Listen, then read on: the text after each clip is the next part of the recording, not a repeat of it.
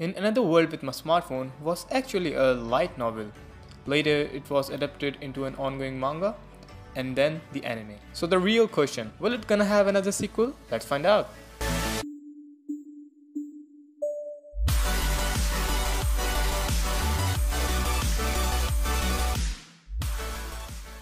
So I'm not gonna waste your time telling the story of season 1, which we all know for sure, but what I'm gonna tell you is some facts and information by which we can have a little hope for season 2. So the first season of the anime covered about 3 volumes of the light novel and ended around chapter 3 of the web novel. There are about 19 raw light novels and 18 of them have been released in English, but for the manga, there are only 7 volumes, which is actually far behind the light novels. So it means that there are 12 novels remaining. Now, no need to be confused here.